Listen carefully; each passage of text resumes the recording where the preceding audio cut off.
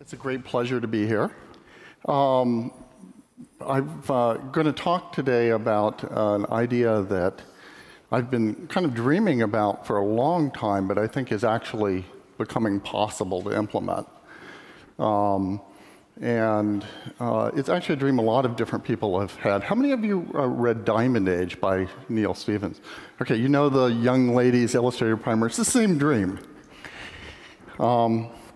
And actually, Vannevar Bush had it in the 1950s. But the idea is that we ought to be able to learn anything we want and have something that helps guide us through that. So let me begin by just giving you So the rough idea of what we're going to try to do is to figure out a way. We've got all kinds of different people that have all kinds of different knowledge in the world. And now we have all kinds of resources that teach you almost anything. I mean, there's a YouTube video that tells you how to solve almost any problem you run into in normal life. There's a MIT or a Stanford video telling you, any obscure technical course that you want. There's online materials for anything from, learning to spell up to learning general relativity. All that material's out there. How do you find the right thing for the right person at the right time? Is that even possible? Well, I know it's possible because when I was in 4th grade, I had this amazing librarian named Mrs. Wilner. And my image of this sort of comes from how Mrs. Wilner acts. So I'll first describe this kind of how it looks to a 4th grader. And then hopefully by the end of it, you'll see it's actually a much more general sort of idea. But let me describe Mrs. Wilner. She was somebody who got to know every kid that came into the library. And I would usually go, at that time I was obsessed with rock collecting, and I would go and always ask for books on rocks. And she would find me the books on rocks. But then she would also bring back a couple of other books that she thought I might be interested in too. So she got me my first book on electricity. And so I started looking at that. Well, I didn't ask for a book on electricity. Yeah, but you would understand this book. You would like this book. She bought me my first science fiction book, actually, a book called The Wonderful Trip to the Mushroom Planet, and sort of stuck it in there. And it's about a kid that builds a rocket ship. And I think of that today when I actually am working on building a rocket ship. And I'm actually getting to do some of those kinds of things. And so I looked back and I realized a lot of my life was actually really strongly influenced by Mrs. Wilner getting to know me and knowing just what the right she didn't write the books. In a sense, she wasn't a conventional teacher. She didn't do the teaching. But she did this brilliant thing of knowing exactly where I was and what I was interested in and bringing me the right material at the right time. So that's what we would really like to have with all the material that's out there on the web. So the way that she did this is she kind of had knowledge about 3 different things. First of all, she had a lot of knowledge about me, kids in general, but me specifically, what I know, what kind of material was likely to interest me. She had a way of kind of assessing. She would ask me questions about, do I know about this? Do I have that? And she also was familiar with the materials that were in the library. So today, I think that one of the problems is that most online learning material sort of bundles that model of the student in with the material. So it's sort of like a textbook. It has an assumption about what the person who's reading it knows. It has maybe the assessment materials that are built in there that kind of assess more, did you read the material than did you get the concept before you go into the next concept? And online materials, textbooks, tend to have all of this stuff kind of bundled as one thing. So we need to unbundle it first. And to unbundle it, we need something that sort of ties it all together. So imagine that there was a kind of a data structure. And I'm imagining this data structure is out there on the web. It has an API going to it. And it has represented in it everything that there is to know. Now, of course, we can't just write but obviously this has to be a collaborative object. But it has a node for everything there is to know from, let's say, something as simple as how to carry the 1 when you're doing addition, how to change the oil on a 55 Chevy, how to connect to the API for Freebase.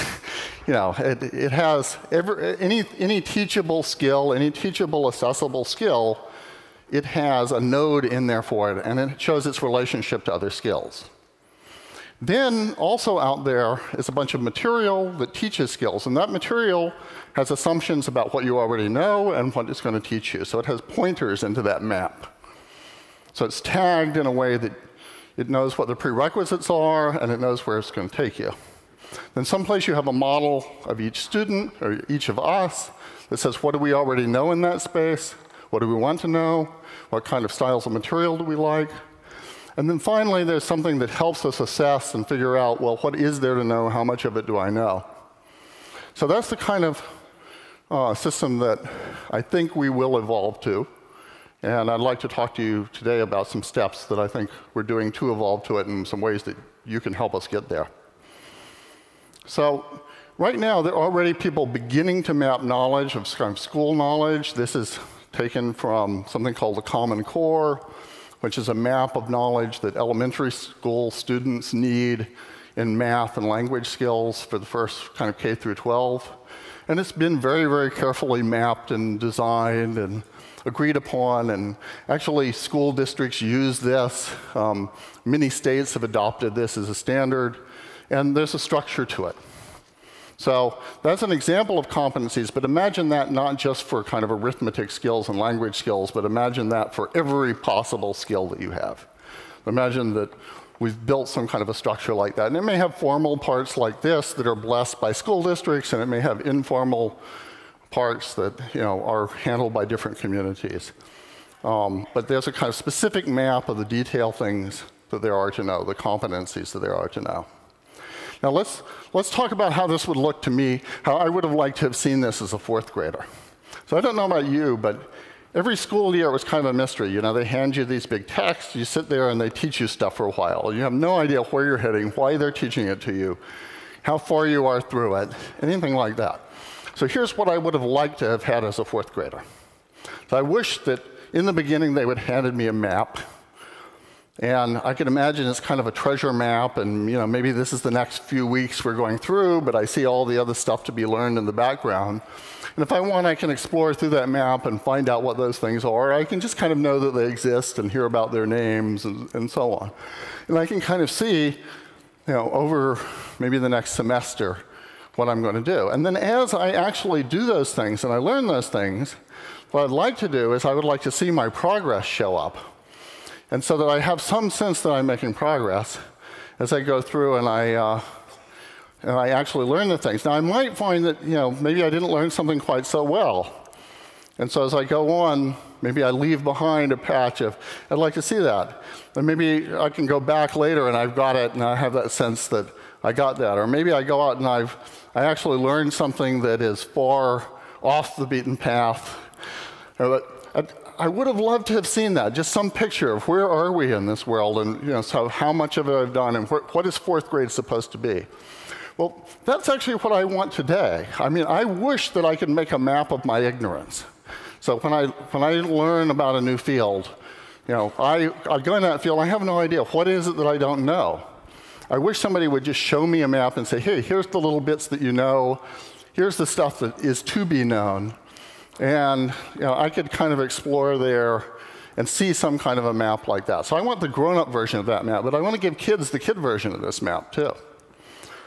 So also, another thing to know about me, I won't dwell on this too much, is I happen to look at things very abstractly. I like the theory of how it works. But I work with kids. I've worked with kids that, what they really want to see is a picture.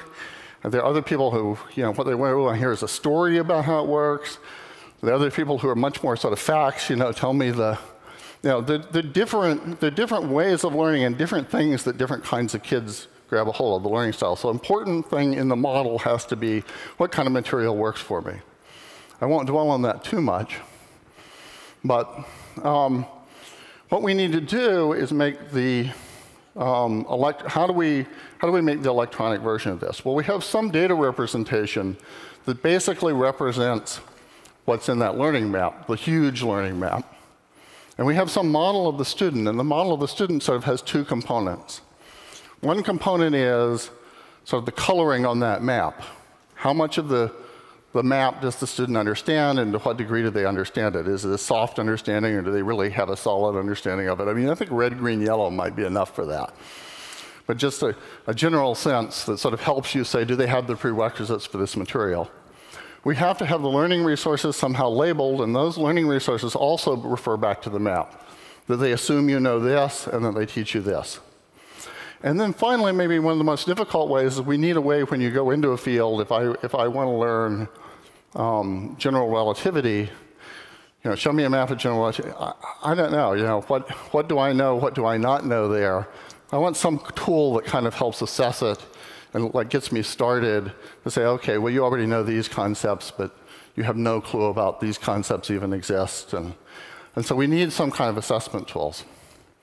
And of course, there's infinite numbers of those. So what I'd really like to see is I'd like to see something out on the web so that basically apps can talk to these models. And so you could make the Neil Stephenson's Young Ladies Illustrated Primer. I think it's becoming a very plausible thing today. Not because it's an artificial intelligence that actually teaches you, but it's more like Mrs. Wilner. It has enough of a model of you to find the right stuff and present it to you. And there are huge numbers of people that are out there creating great stuff all the time. Interactive stuff, videos, text, all kinds of it. And right now, if you're a great teacher and you have a great way of teaching things, you have a marketing problem.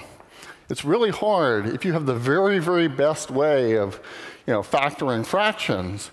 That may make you a star in your local high school for one day, but there's no way to share that out to the world that's very effective. I mean, even if you build it online, the chances that everybody's going to go there when they get to that are almost zero. So if you could solve that marketing problem for all the people who have something to teach and help connect them to all the people who want something to learn, then people could build all kinds of apps that navigate through that space. And the key thing is just getting the data structure up there. So here's the technical architecture that I think is going to make this work. That first of all, there are open source servers that serve up that information. So we have to establish a set of standards. How do you actually represent this learning map? How do you represent a competency? How do you label the information? So there's a set of standards.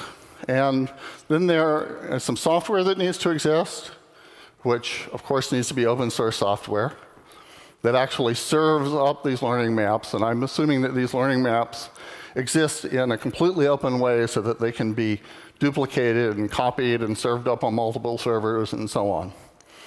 And then we need a way of tagging the resources that are out there for teaching. Now, it turns out that the Gates Foundation is actually paying for many of the parts of this vision and has people who it is supporting to build different pieces of this, including Applied Minds, is building sort of an initial reference implementation of those open source servers.